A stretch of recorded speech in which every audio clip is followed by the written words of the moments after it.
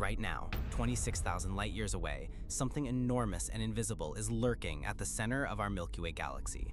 It's a supermassive black hole called Sagittarius A star, and it's 4 million times the mass of our Sun.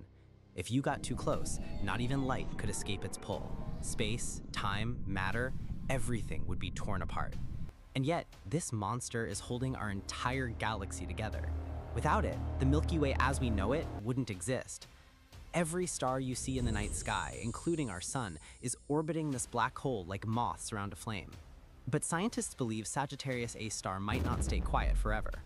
Black holes can flare, erupt, and shred stars that wander too close, sending shockwaves across the galaxy. So the next time you look up at the stars, remember, at the heart of our galaxy lies a cosmic predator, patiently waiting and shaping everything we know. What do you think?